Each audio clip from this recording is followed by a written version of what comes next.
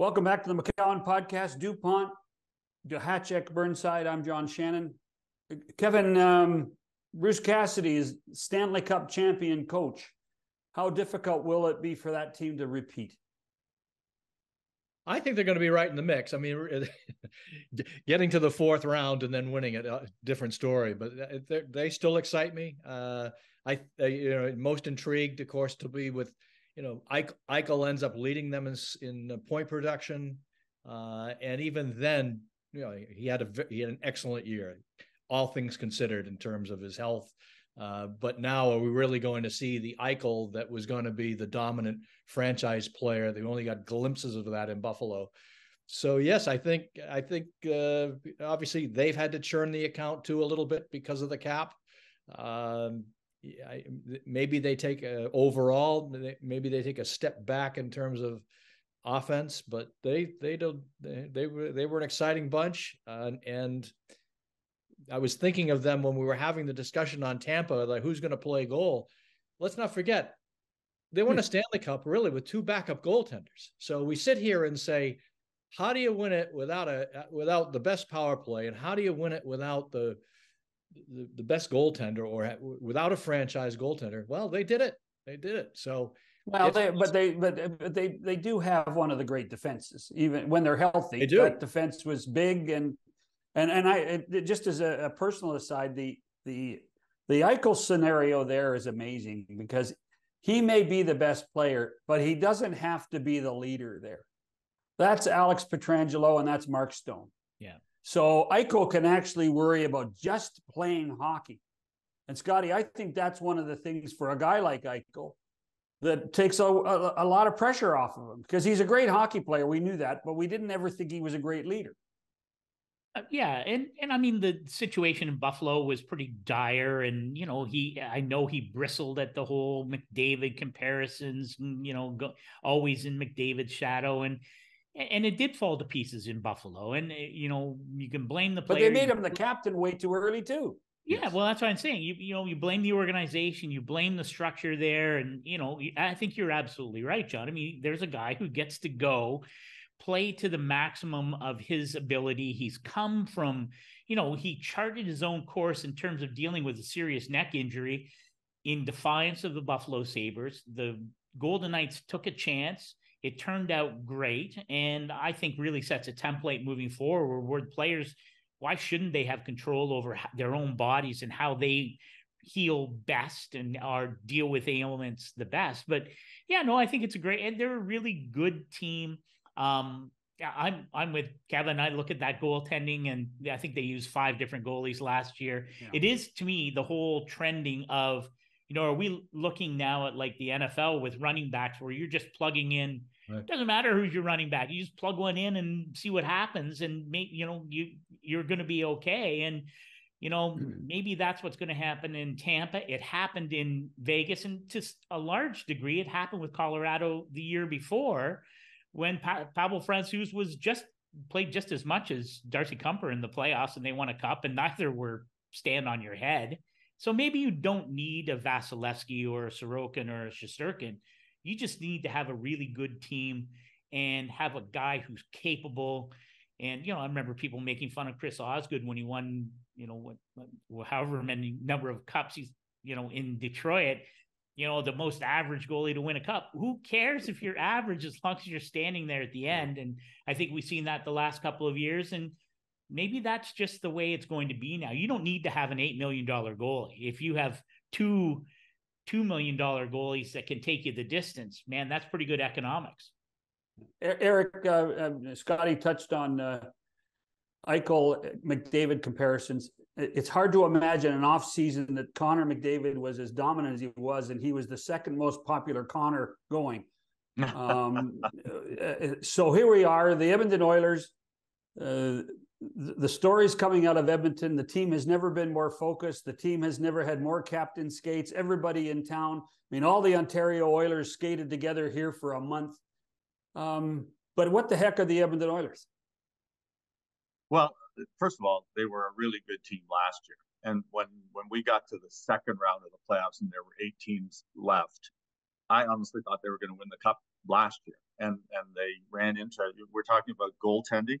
The problem, and when you have goaltending that's just good enough, is that sometimes if it slips a little past that and becomes mediocre to not good enough, then that costs you. And I think that's what happened to them in the playoffs last year. Stuart Skinner gave them an unexpectedly strong season, in the Calder conversation, but his level slipped, and it was slipping already in the opening round, but they managed to get past the Los Angeles Kings. So, I like everything that they've done in terms of reinforcing that group. My questions there are, Matthias Ekholm, when he came in at the trade deadline last year, was just the thing that they needed, big and tough.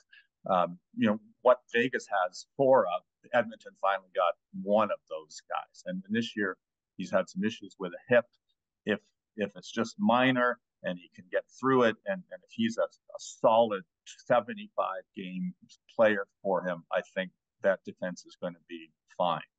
If there's issues there, then I think that there's going to be questions, because, they have a decent third pair. Bouchard improved last year, but they're a little bit thin on defense, and how you shield goaltenders like Aiden Hill and Logan Thompson is having an exceptional defense in front of them, and I'm not sure that Edmonton has that with Ekholm's health iffy. So you look at the top three teams in the Pacific, they're all doing the goalie tandem thing. At Edmonton, there's talk that Campbell might reemerge as the number one guy there. Vegas is probably going to have a 50-50 split, and at Los Angeles, until they put Riddick on waivers today, had three goalies making $3 million, and the highest paid was Phoenix Copley. I mean, they are hoping that the magic that Cam Talbot and Todd McClellan had in 2016-17, when Talbot won 42 games for Edmonton, when Todd was coaching there, reappears this year. And that is a roll of the dice. Now, I think it's a defensible roll of the dice, because, they've put resources into Gavrikov to beef up the blue line, to Dubois. Now they've got three centers that are really, that 1 to 3 center ice group is the envy of 25 to 27 teams in the league. And they're taking a chance that goaltending is, which was good enough for Vegas last year, good enough for Colorado 2 years ago, that theirs meets that standard. So we'll see. But I like their structure and their defense better than Edmonton's. And I think it's not at Vegas level, but it's close. So would you suggest that there are three teams coming out of the Pacific, Eric, or is there a chance somebody like a Calgary or a Vancouver can reemerge? Well, I think those three are the three best teams, and then Calgary to me is a wild card. So I have been down at their practice a couple of times, and everything that people are saying is true. The mood is a lot lighter. When I was there last week, I think Kadri was speaking, and he was talking about the Blue Jays, and his availability was going on a bit long. So Huberdeau was there, and there was a little bit of byplay back and forth, and laughing and joking about their shots, and you could just. It was different, like last year, it wasn't really a fun place to be, and it wasn't really a fun place to play. And you always had the feeling that people were kind of walking on eggshells a little bit in Calgary. It doesn't feel that way. So how much does that matter? Well, I think, having a happy workplace, no matter what you do, improves your production. So I do think that Kadri's going to be better. Huberdeau's going to be better. Lindholm's going to be better. Markstrom's going to be better. And I thought Mackenzie Weegar in the second half of last year was very good after just a so-so start. So they got good pieces there, and they are not that far removed from winning the division. So yeah, I think they have a chance to be a playoff team. Whether they can close the gap between the top three teams or come in as a wild card, but I think four can come out of the Pacific for sure. Scotty, you spent some time in the Central, particularly with the Wild. I get a sense that everybody thinks the Central Division's in a bit of a rebuild, other than Colorado and Dallas. I think that's fair. And actually, Colorado, when you think about, with no Gabriel Landeskog for this season and bringing in Ryan Johansson, I think Ryan Johansson has the potential to have an enormous year there. I don't think he's ever been a guy that has, shouldered the heavy burden of being a leader. You think back to Nashville and really with Nashville buying up both Matt Duchene and Ryan Johansson. I think that tells you a lot about, some of the disappointments in Nashville with those two guys in those leadership roles, or at least cap-wise leadership. And I think Ryan Johansson is going to fit in nicely in Colorado. And you've got, you've got some young players who are going to get a chance in Colorado. So, but definitely Nashville's in that. Barry Trotz is trying to retool on the fly there, and Minnesota still paying. I think they've got $14.7 million in dead cap space this year and next year. So still trying to, and they're a good team. Bill Guerin's built a really nice team there, and they've drafted and developed well. But you have to, when you're making the decisions that you made in buying out Ryan Suter and Zach Parise a couple of years ago. So, yeah, to me, Dallas is the most complete. They're, to me, the most complete team in the Western Conference. And I know Rupe hints. Dallas more than Colorado? Oh, I think by a country mile. I just think of the cornerstone pieces and the depth and the coaching. Dallas is the best team in the West.